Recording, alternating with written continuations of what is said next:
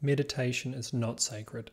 It's simply a practice that anyone can do. It's a practice of noticing what it's like to be you without being crowded by your usual ideas and beliefs. Meditation is about examining consciousness, and consciousness doesn't belong to any religion or spiritual practice, no matter what claims they might make. Meditation isn't sacred. Today, every sacred teaching can be found somewhere online for free, and it's only getting easier to find these once hidden meditation secrets. This is a time of a lot of information, and it's never been easier to learn meditation. The problem with keeping meditation a secret: religious beliefs don't have anything to do with meditative insight, neither do spiritual beliefs, and no system is required to experience true insight into the nature of mind. Whether meditation teachings are hidden behind New Age beliefs or traditional religious beliefs, they are still beliefs, and they are not necessary for the practice of meditation. The problem with this type of dogma is that a lot of bad ideas can sneak their way into the instructions. If you learn meditation this way, you'll probably end up doing a lot of things that are completely unnecessary for you to progress in meditation, and experiencing insight will take longer compared to learning meditation with the freer approach. It might seem radical to say that you can study and learn meditation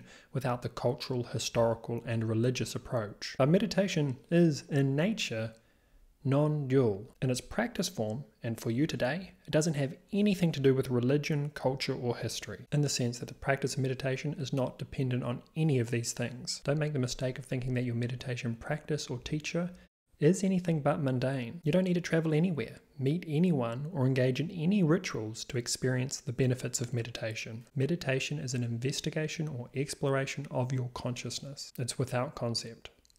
The practice is developing mindfulness. That's it. And adding any more ideas into this will not get you closer to peace. Are there any dangers to teaching meditation freely? Yes, of course there is, or there can be. Meditation has been a secretive practice because it risks being misunderstood. Today, and historically, people have used meditation as a tool to take advantage of other people, claiming to be enlightened to behave poorly. But meditation also has the potential for lasting positive impact. Practice meditation and approach it with analysis, constant critique, clarification, details, and nuance, and you'll be fine. Do you need a teacher or tradition to learn meditation? Is it going to help you?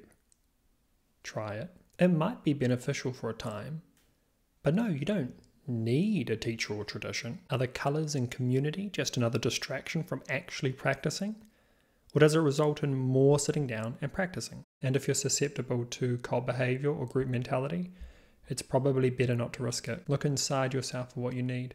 Realize you don't need to look anywhere else. This is your one shot, so take hold of it. If you're on this path today, you've got the best shot anyone has ever really had of living an abundant and enlightened life. But you must be diligent in returning to your most truthful and compassionate self. If you've got any questions, leave them in the comments below. Don't forget to subscribe and like this video. Happy holidays.